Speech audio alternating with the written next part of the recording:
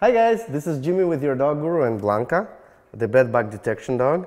Very good girl. She just worked at the new house of our clients that allowed us to use the home to hide the bed bugs. And as you saw, the bed bugs were in a very difficult spot. It's not an open outlet, it's a closed in. So it's very hard to detect a very minute odors. There's only 3 bugs inside of the vial that are live.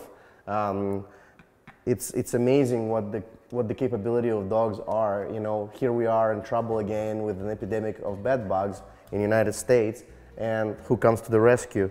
Our best friend. Their noses are just absolutely amazing, and when trained right, you can really utilize them in areas to solve problems we cannot see or we cannot detect. So the whole goal is, as you see, she's going through all the places. You know, there's tons of distractions. There's another dog in the house right now in the place command upstairs. There's a dog bowl, there's some food thrown on the ground, there's some tiny little particles are laying everywhere.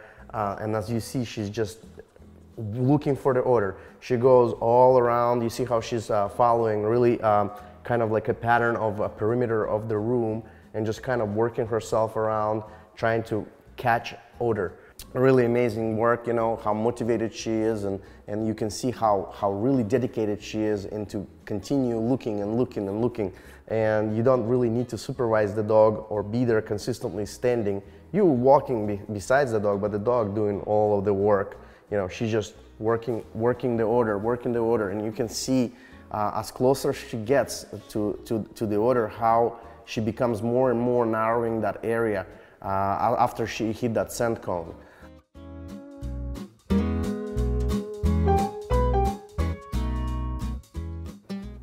And now notice her nose is right at the source. You can see if I go and grab her by the collar and try to pull, she refuses to move away from the spot.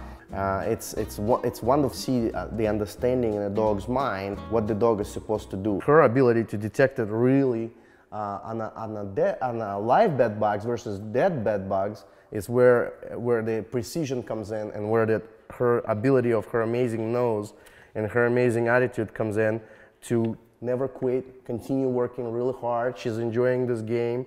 She's having fun with it. Right, Blanca? You're a good girl. You're very good, yeah.